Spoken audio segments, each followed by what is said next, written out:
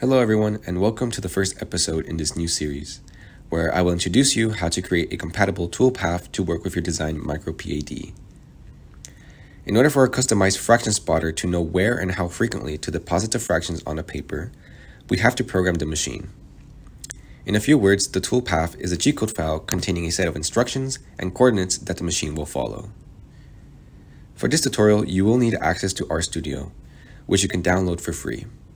If you need help downloading the software, please ask Daniel for more information.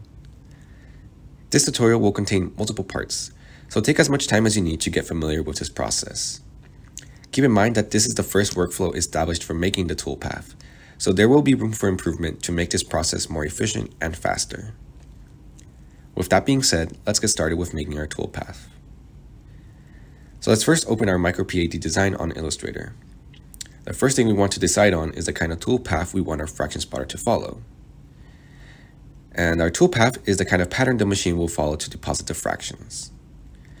In this tutorial, let's make a snake-like pattern as shown. The next step requires us to look at the fraction spotter and UCCNC software, which is the software interface to control the fraction spotter. I briefly discussed how to connect the device to the PC in the second video of this series, so I'd recommend checking out that video at 40 seconds. It's important to distinguish that the UCCNC software is the real-time machine coordinates, while the coordinates in the Illustrator program are with regards to an A4 paper. In other words, we have two different coordinate systems, and all the coordinates we are to read from Illustrator will be translated to machine coordinates on the CNC machine, and thus later for creating the G-code toolpath. To begin creating our toolpath, we need to know the center point of the first well, as well as the spacing between each well in machine coordinates. To find the center point, we will manually measure this position with the help of the CNC software. You will use the jog feature, located in the tab on the left, and incrementally adjust the X, Y, and Z position until you are satisfied with its positioning about the center of the well.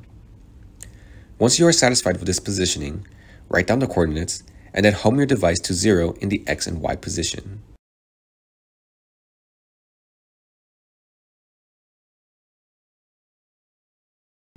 Now type in your coordinates in the MDI window as follows. This will allow your machine to move to the well position and allows you to double check if you are satisfied with the coordinates.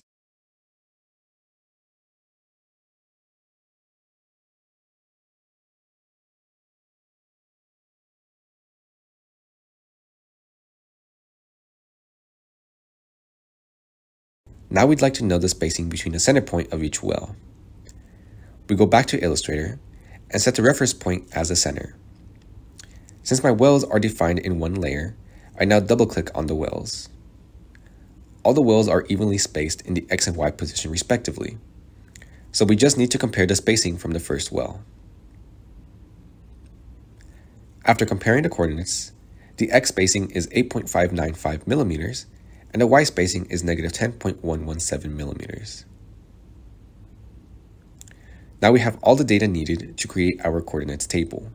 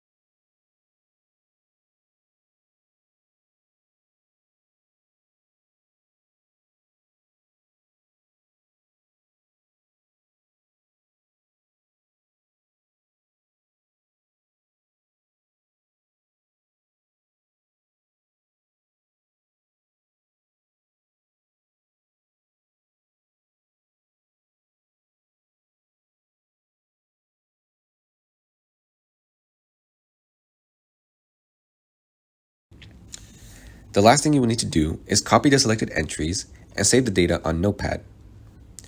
This is the data that will be imported into RStudio to generate the toolpath. Before we continue, I want to share that a sample text file and R file is made available to you in both the Google Drive and Team GitHub.